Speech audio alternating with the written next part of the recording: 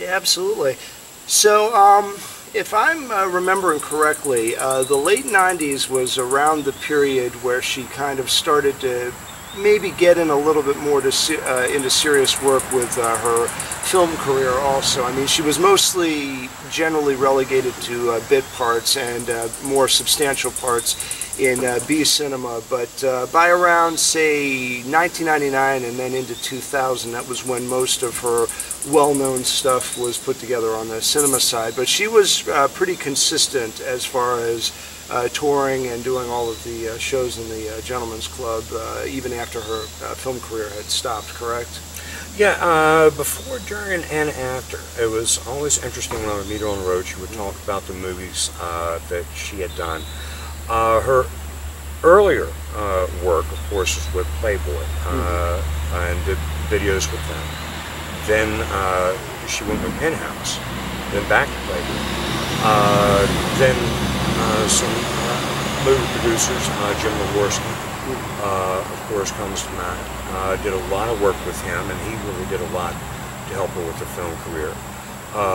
Fred Olen Ray as well did a lot of work with him.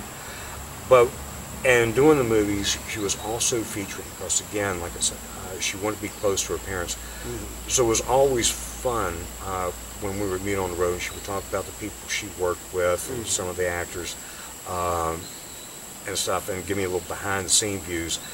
And always when we were on the road at that time, the late 90s, early 2000s, she would be hanging up from one call to do a movie straight to another call to do a photo shoot. It was just constant, one thing after another.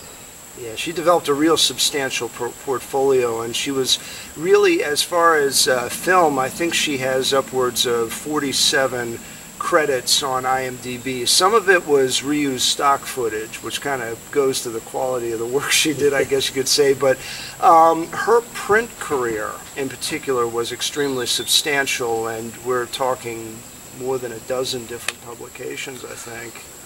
Apart from Playboy and Penthouse, even, there was other stuff. There were mainline lingerie catalogs, stuff like that also. Yes, sir. We honestly, Lorissa herself, we do not know how many publications, like I said, the lingerie catalogs, swimsuit catalogs, the gentleman magazines, some of the, I don't want to say lower end, but lower budget magazines. Yeah. We know that it was somewhere in excess of over 200 print copies in different publications. Gotcha. Including some magazines that we say, for example, where they would have at that time the 800 numbers. And they would use stock photos of her for that as well. Yes. So it was almost impossible at one point not to be able to pick up a magazine and not have a picture of her in it somewhere. Yeah. Particularly the late 90s, I would think, would probably be the peak of her career.